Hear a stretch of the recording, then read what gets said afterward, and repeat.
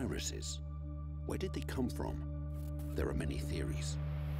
Some claim they appeared in the prebiotic soup environment, which gave birth to life on Earth.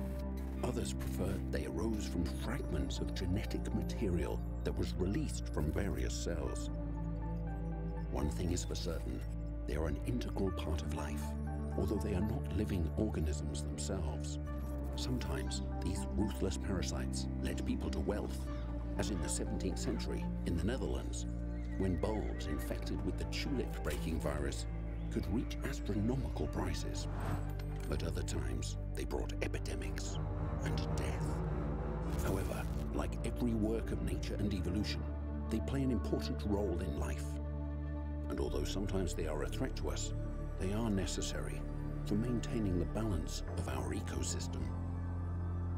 Some, such as bacteriophages, attack harmful bacteria, while others support us in the fight against cancer. And even some are useful for nature's bacteria. For many living organisms, viruses are completely harmless, and most of them pose no real threat to us. We are no stranger to them, and we will find them everywhere, in water, air, soil, on the surface of objects that surround us. One drop of water could contain millions of them, and there are billions of them in the human body, though they rarely pose a threat to our health. However, there are exceptions in the form of pathogenic viruses. These connect to or penetrate the membrane of a living cell and insert their genome to start the replication process. The genome is actually an RNA or DNA nucleic acid that contains the information needed for the virus to multiply in the body. Although viruses may seem and work in a similar way, they are radically different. Let's take the flu virus. It has many strains, and the virus itself often mutates, so creating a 100% effective vaccine is extremely difficult. In addition, there are 3 types of flu viruses: A, B, and the basically harmless C.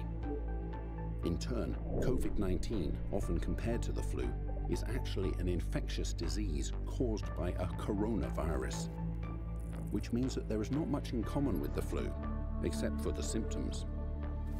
However, coronaviruses that attack the human body are not new.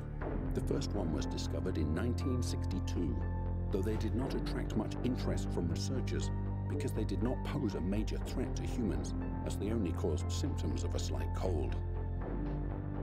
This changed after the outbreak of a severely lethal SARS in 2002 and MERS 10 years later. Now the new threat is a new type of SARS-type coronavirus, SARS-CoV-2. Is it a mutation of the already known coronavirus, as evidenced by the high infectivity and lower mortality rate than with SARS and MERS viruses, or a chimeric SHC014 type coronavirus, like the one created in 2015 that escaped from a scientific lab? Or maybe it is a completely new pathogen. Suffice it to say that it behaves slightly differently than its predecessors. A significant proportion of infections are asymptomatic.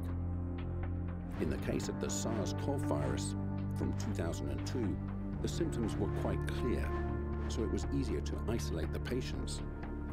Interestingly, it was quickly discovered that in the bodies of people engaged in the trade of live animals at marketplaces in China, antibodies neutralizing this virus were present, although these people never, in theory, contracted the disease. It was certain, though, that animal-derived viruses began to spread to humans. In the case of SARS-CoV, the source of the virus turned out to be bats. And in the case of MERS, one-humped camels. Also, COVID-19, or rather SARS-CoV-2, probably comes from bats, and its appearance was not a surprise to many. Researchers have long suspected that a similar virus will return, and it is likely that the SARS epidemic of 2002 was not the first time the virus had migrated to our species, since appropriate antibodies had already been found in serum samples taken prior to its epidemic. This indicates that this virus has already attacked people before, but most likely was not yet well adapted to multiply in our cells. However, everything suggests that SARS-CoV-2 has already adapted perfectly.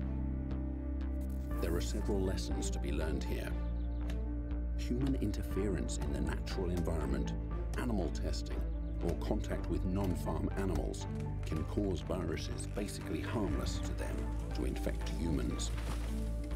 At the same time, the history of the SARS-CoV virus quite clearly suggests that the COVID-19 epidemic is not the last of its kind. But let's also remember one thing.